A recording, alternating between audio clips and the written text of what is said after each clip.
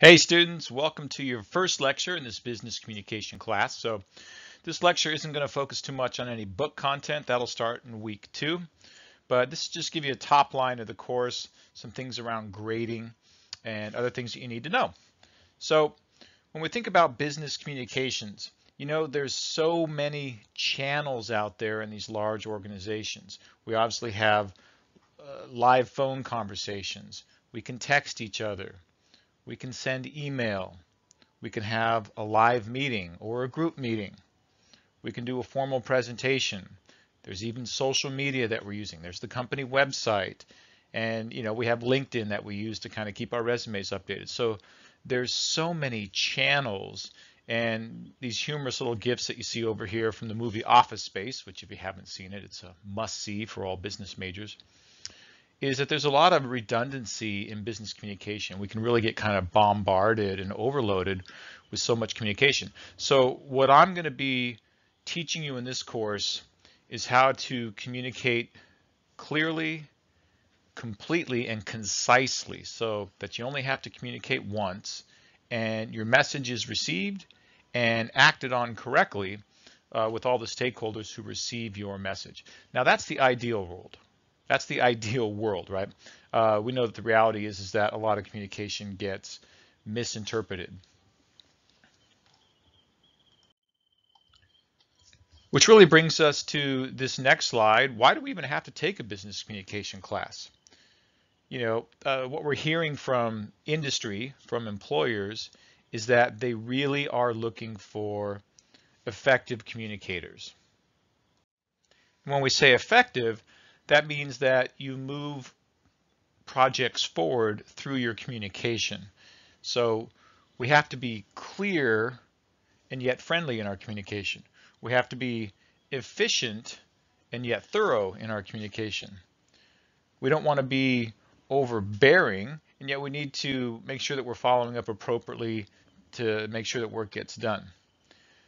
So in large organizations, there's many layers of communication. There's many different channels of communication, and things can get misconstrued, misunderstood.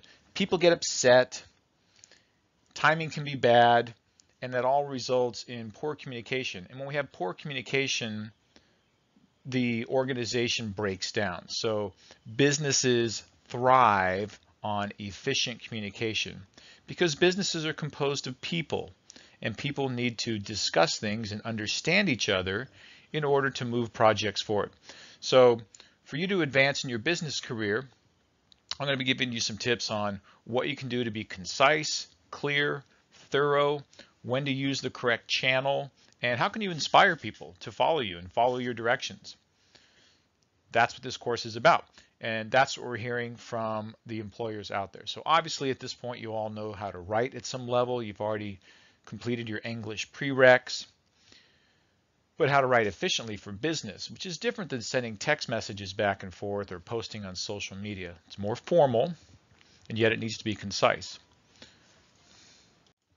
And businesses are definitely telling us that they need people who have good cultural competency, and they can be clear and firm and yet compassionate and have those softer skills. We all know how to text and email, but when you're dealing with somebody face to face and maybe you have to deliver some bad news or give a negative performance review, how do you do that in a efficient and well communicated way?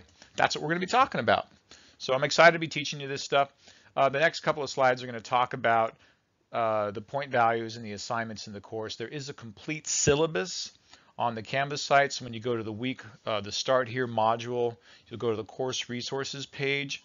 You have a syllabus link there. That's the Canvas syllabus, which is a condensed syllabus. But within that Canvas syllabus, there's a link to the full syllabus, which has everything. So that's the week-by-week assignments. That's all the point values. And that's also how to communicate with me, everything you need to know. So please make sure that you look for that full syllabus link, print that off, read it, and email me if you have any questions. I'm assuming that you've read the syllabus and that you understand the guidelines in the syllabus, like how to communicate with me, how quickly I'll respond, how quickly I'll grade work. policies on late work. All that is spelled out in the syllabus. So please make sure you know that so you don't ask me a question that's already answered in the syllabus. And after you read through the syllabus, if you do have questions, please send me an email. I'll be happy to respond.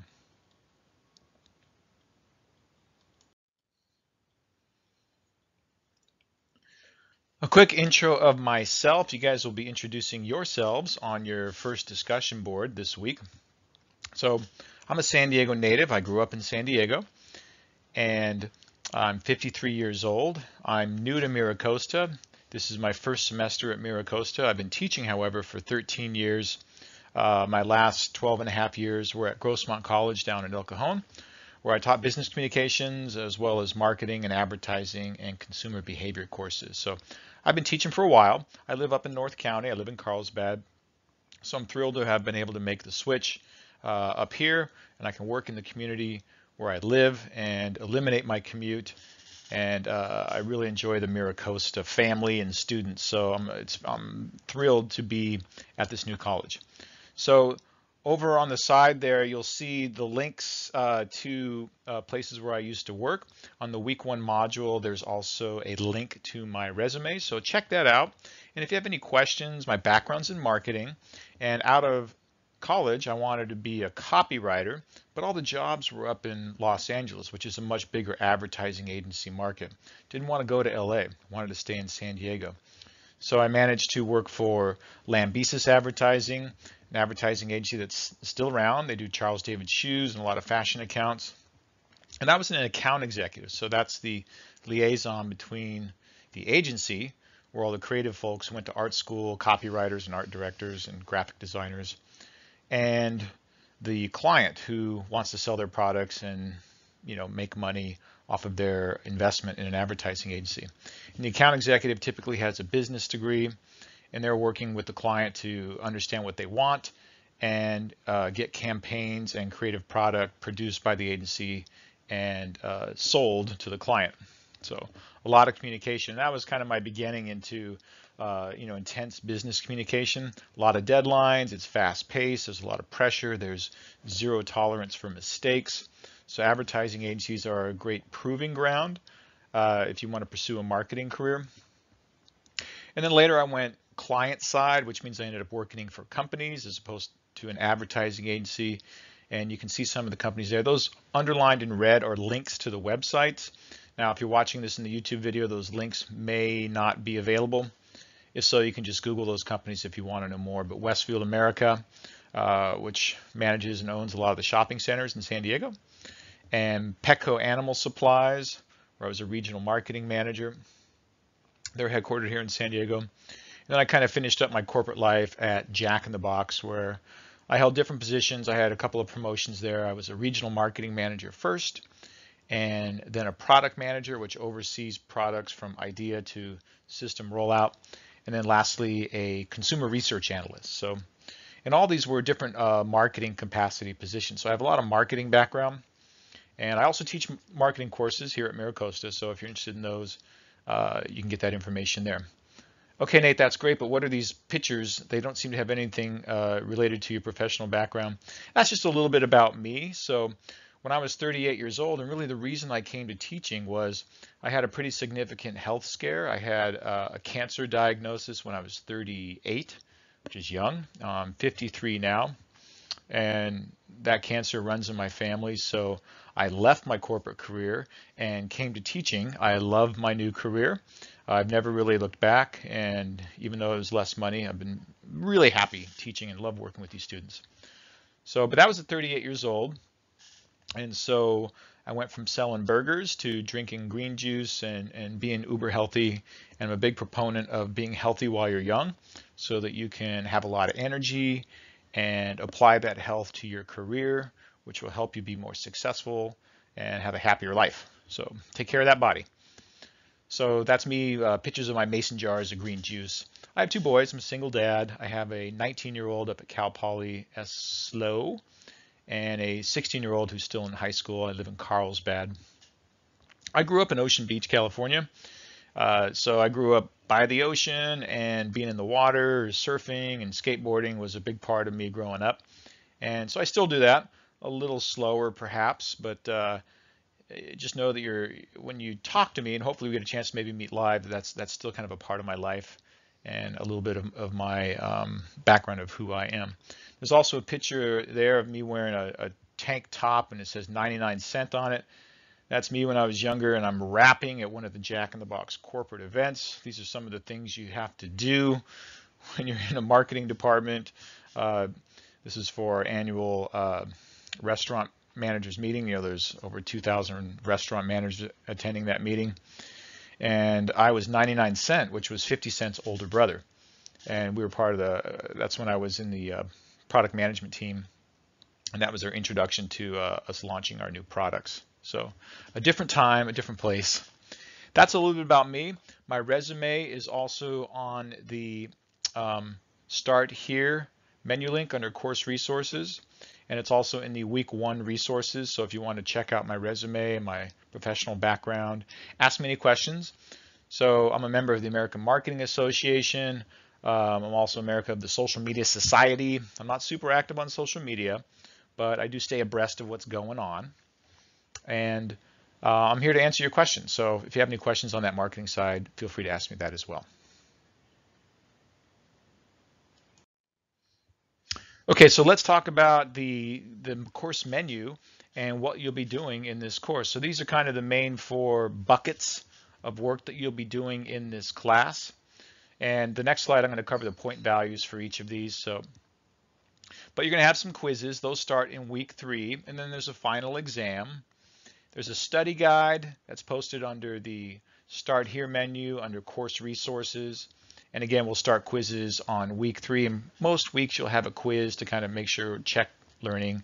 And the study guide will be what you'll reference before you take those quizzes. Written work. So this business communication class has a series of written assignments, and these are kind of mandated for this course to transfer if you're going to Cal State San Marcos or San Diego State.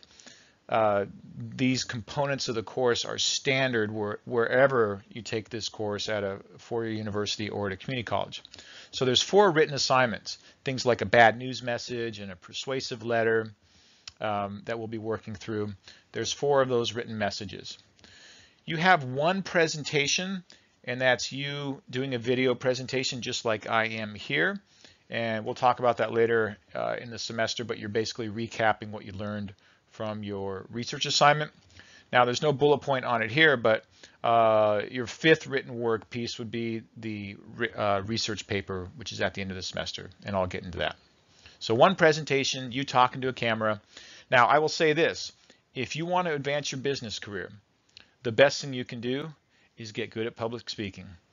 It is part and parcel, paramount, job number 1, the most important thing, that you can get up and be comfortable talking in front of people and promoting your ideas and being able to speak comfortably in meetings and in front of larger groups. I know public speaking is the number 1 fear, greater than death itself, which doesn't really make sense.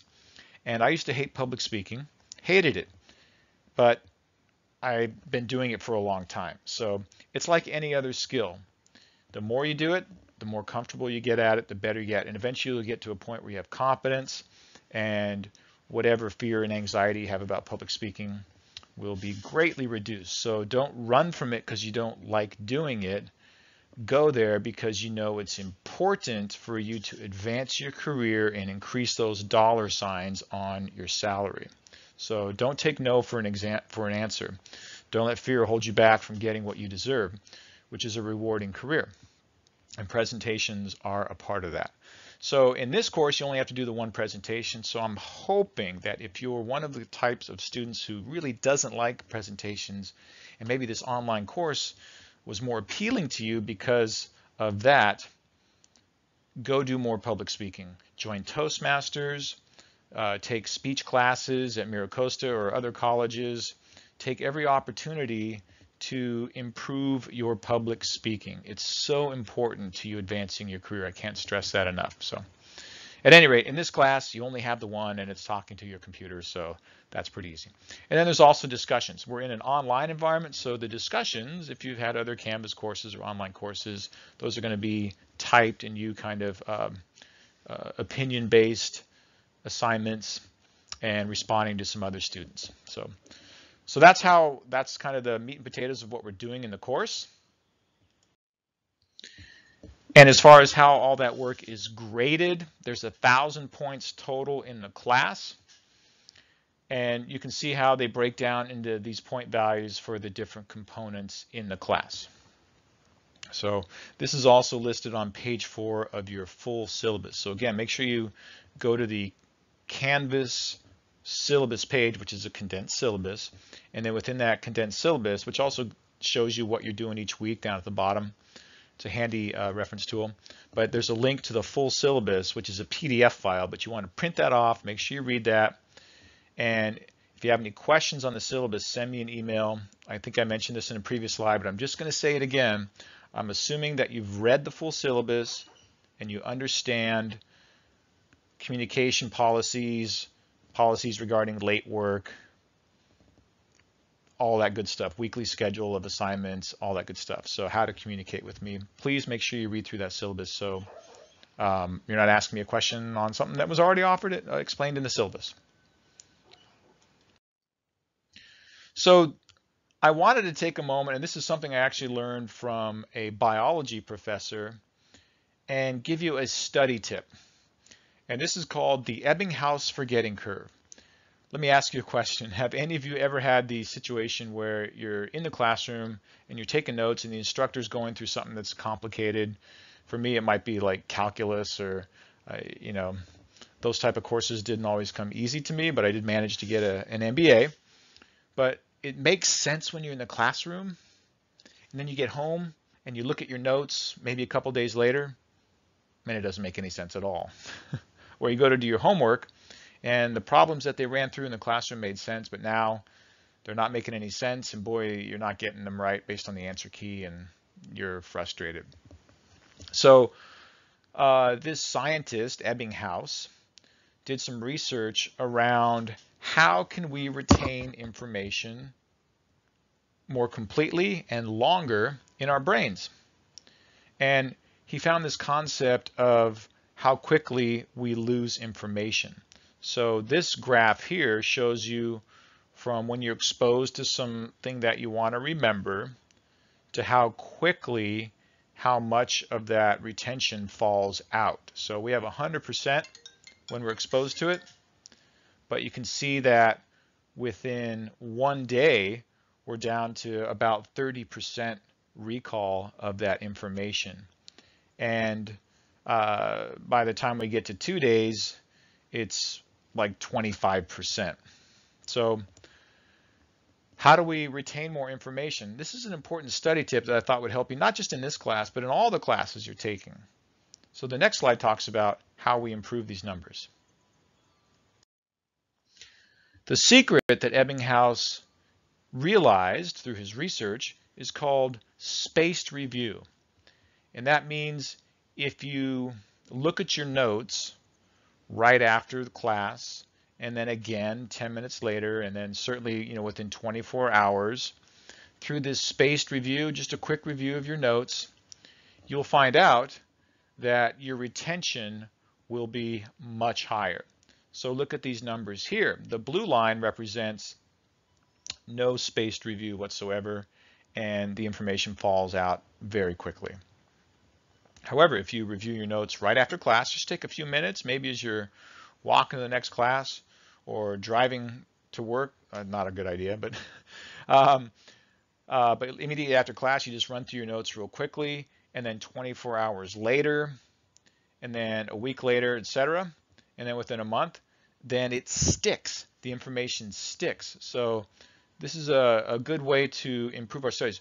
When I was in school, and maybe you're this type of student, I took a lot of notes. I was a copious note taker, and they're talking, and I'm taking notes. I just tried to almost be a stenographer of writing everything down that the instructor was saying. Now, this is a while ago, and this is back when we didn't really do much recording in the classrooms, and there wasn't any online support.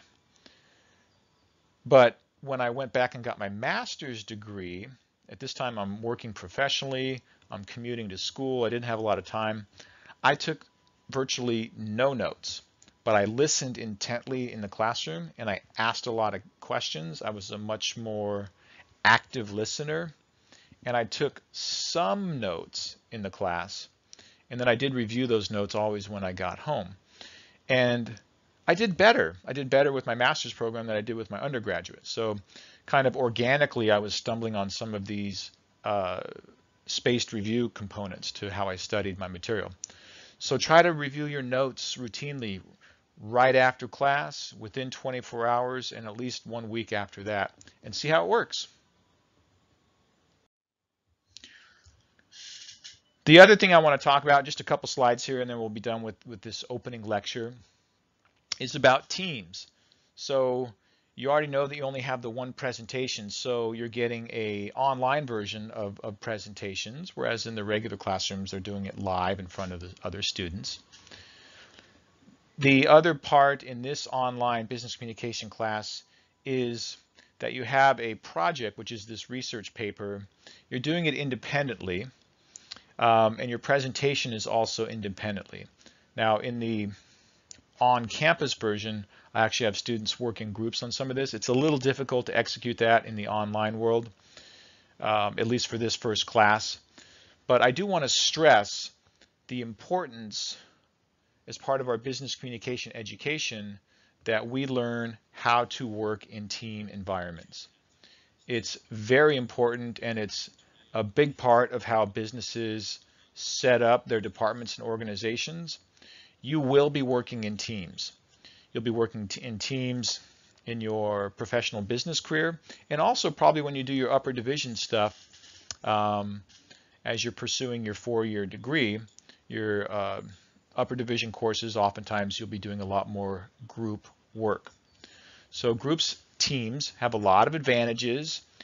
You can get a lot more work done. And companies love these, what they call cross-functional teams, which means rather than try to take a new product idea and move it through one department to the next department, there's all these silos, and it's very time-consuming to go from purchasing to operations to marketing to research to quality assurance. I'm kind of using jack-in-the-box terms here, but to take a product through each of those departments and get approvals would take forever. So what companies do instead is they create these cross-functional teams, which basically are like a mini boiled-down version of the company itself. Let's get somebody from operations, from training, from purchasing and marketing and research and development, and put one person, one representative from each of those departments, and put them on a team, cross-function. So folks from different functions, departments in the company coming together as a kind of mini boiled down version of the company itself. And then they can take a new product idea and move it through their respective departments a lot faster. And they have responsibility for doing that, and they're compensated for that. Companies have found that when employees work in teams, whether it's a cross-functional team or a matrix, we'll get to those later, that they can move initiatives through faster, and employee morale and loyalty, longevity improves.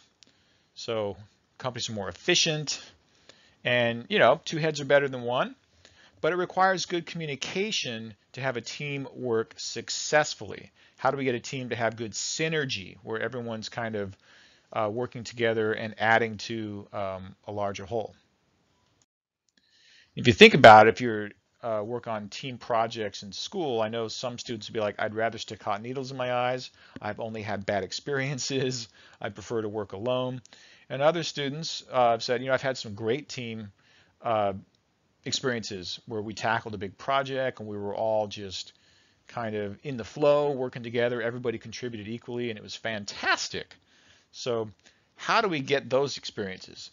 How do we get these successful team environments? Well, a big part of it is what are the communication patterns within your team? It's not necessarily the people that you're in your team. You might think, I end up doing all the work. Everybody else is a flake. You actually might be part of the problem.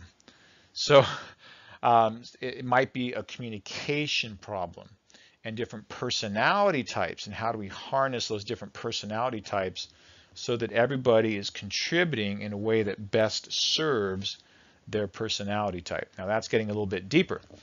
So for successful teams, you got to build trust, meaning you have an open communication and clarity about what do we do if people aren't delivering or doing their work. We have to have shared leadership, so people are everybody's got equal weight on what they're doing in the group.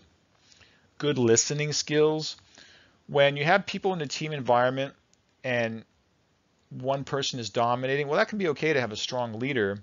But when you don't have other people buying into the project, then by contributing and discussing, then you don't have buy-in, and then they're less likely to want to contribute towards that project.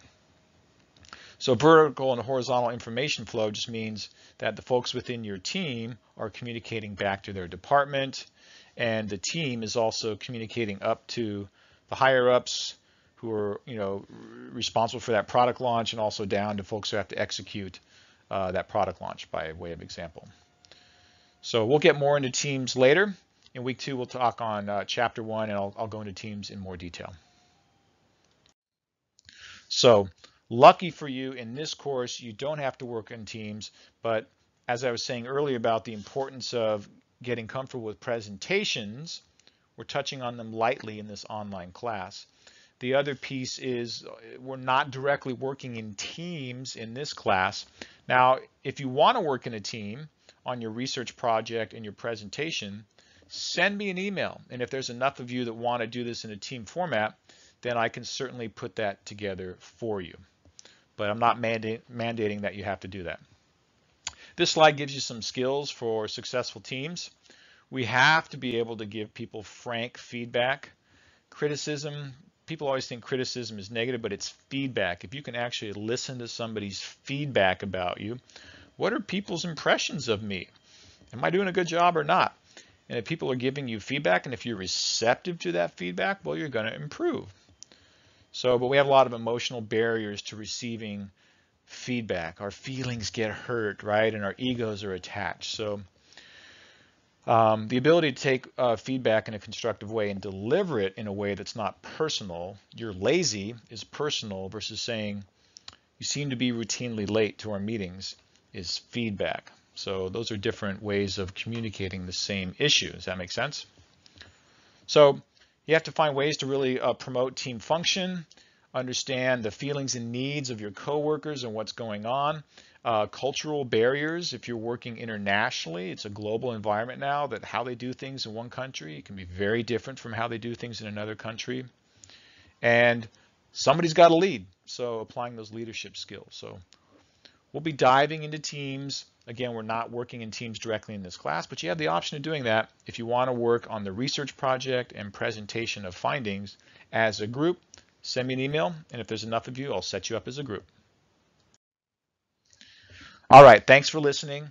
So my promise was to keep this under 30 minutes on this opening lecture, and it looks like I'm going to make it. So your week 1 assignment is simply a discussion where you're introducing yourself to your classmates and looking at a quick video about millennials and getting some feedback from you on that. Okay, read the syllabus, the full syllabus located under the syllabus section of the course. Any questions, send me an email. Thanks for listening so much. I'm looking forward to working with you all. Bye-bye.